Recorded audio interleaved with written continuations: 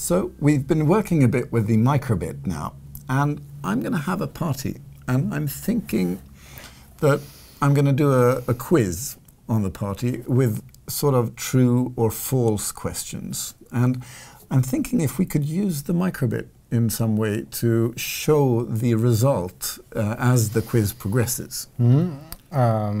Yeah, I guess you could like make some kind of arrow that points in the direction of like true or false, which you can control with your Microbit. Ah, okay. So you're thinking I'm using this as the sort of controller, and then the sort of arrow, it's on some other thing, and it could like move. Ah. Yeah, sure, absolutely. So what do we need to do that? Well, let's see. Well, we need the Microbit. We have that. We need the servo motor. We need some cables to connect it all together. We'll need a computer to program your Microbit, and maybe some more materials to make it like a nice arrow and a nice sign. Yeah, because I want it to really look good, like a TV show thing. So where do we start? Well, we could start with connecting together the electronics, I would say. So first the electronics, and then the programming. And then we'll do the aesthetics after that. Yeah. Yeah. So we have this little servo over here. It's actually a small version. Usually the standard servo, I think, is a bit bigger. And as you can see, it has 3 cables coming out. In this case, they're colored brown, orange, and yellow. These colors can be different depending on which servo you have. But we have the brown one in this case is for ground, the orange one is for power, and the yellow one is for signal. So the signal is what determines in which angle the servo is going to be. And to connect this to the Microbit, we need some cables. First of all, we have these prototyping cables because they fit nicely into the servo motor's connector there. And then from here we continue with these cables with crocodile clamps because those fit nicely into the Microbit. Then we connect the Microbit out to the cables and to the computer, upload the code, and see where we are. Yeah, exactly. Yeah. Yeah. So, well, where do we start? We start with the prototyping cables. So I'll take the, Let's see. let's do the orange one in the middle here, and then the brown one. Yes. And then I'll take the dark one here to the brown, I guess. Does it matter how I put the crocodile clamp on? Well, it's good if you put it in this 90-degree angle on the metal, of course, yeah. Like so. Because then they stay on nicely. And then I'll take the orange one here, like so. Yeah. And a yellow one. A yellow one there. And when you put these down, it's also good to check that they don't touch each other, because then you can get shortage and all those kind of issues. So now I'm going to connect these to the Microbit. And the black one is ground.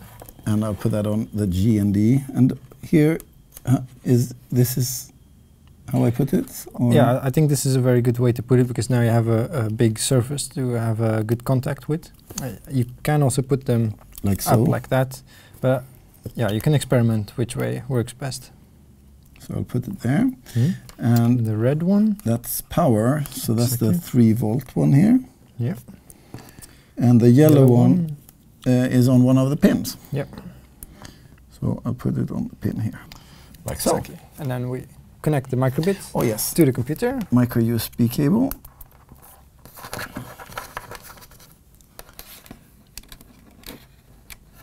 Okay, so then we need to go in and do some code. So what exactly is it that you want the Microbit to do? Well, I want to take use the servo for the arrow. So that would be the output. And as an input, I would use the button. So when I press A, I would want it to go to true. And when I press B, I want it to go to false. Yeah. So basically, when you press A button, go to a position. Yeah. When you press B button, go to another position. I would want another position, the sort of in between, when you don't have a question and it's like just not in any one place. Well, you can also use, if you press both buttons, something else happens. So we could use that for the in-between position. Yeah, okay, so A, B, and AB. Yeah, both together. Both together. So let's go in and see what we can do. So as the input, I want to use the buttons, so I'll go to the input. And there's the on button, A pressed. That seems reasonable. And when I press the A button, I want the pin to activate, I guess. Yeah, so we want to control this servo. Yeah. And we have it connected via the pins. So in the category pins, that's under advanced. Yeah. There you'll find a lot of blocks, and in this case they also have blocks specifically for controlling servos. Okay, so yeah, here I see servo right pin.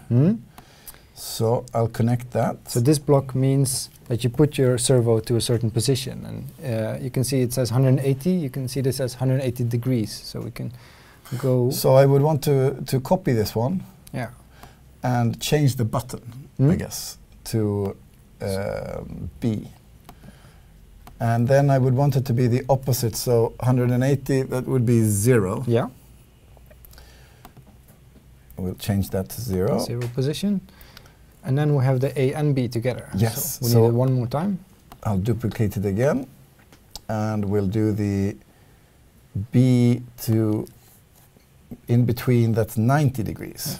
Yeah. Here we want A and B button. A and B button, yeah. True. Yes. Like so. Okay. So then I'll transfer the code. I'll go to download and open it in the Finder. And I'll take the code and drag it to the Microbit. And we should see the power or the LED here blink to upload. And when it's done, we should be ready. Yeah, there we are. So now if I try to press A, the servo should go. Yeah. I'll press. Oh, nothing happens. And B, nothing. Oh, nothing happens. Okay, something's wrong. Something's wrong. So, okay, so something is wrong. What do I do now? Yeah, well, in this case we have both electronics and programming, so we can have a problem either with the cables or with the programming, or maybe something else is wrong. For example, the servo could be broken, but I'm quite sure this one actually works, so I don't think the issue is there. So where would I start to look? Should we can start looking at the programming. Okay, so I'll go back to the code and have a look. And here I've done the A pressed servo right to the pin, 0 to 180 degrees. And the button B pressed servo right pin to 0 to 0. That seems right. And it's the same with the A plus B, 0 to 90. Yeah, that looks good. So I don't see any problem there. No, okay. So it might be something with the cables. Yeah, they're connected properly. Yes. These cables are not touching each other, and it's still connected. Yes. And here, here I see it. I put the cable on pin 1, but in the code I assigned it to pin 0. So if I put it to 0. Yeah, and now we can hear the servo humming there. There we go. So try it again now. On A, yeah. It's moving. And on B, yeah. And on AB, yeah. Looks good. Yeah, so it seems to work. Should we build it up together with the with the sign? I can start with building the arrow here, and you can do the base over there. Put some connect the arrow. Put some cardboard. Some filled on top. And here's the arrow. Let's see here. There we go. Yeah. And then we need to put on, if I press A, and it goes to there. So I'll glue that onto there for true. And then if I press B, so I put the red one. We glue the red one to B. And when you press both, they should end up in the middle. Yeah. Looks good. We've managed to make the true or false sign.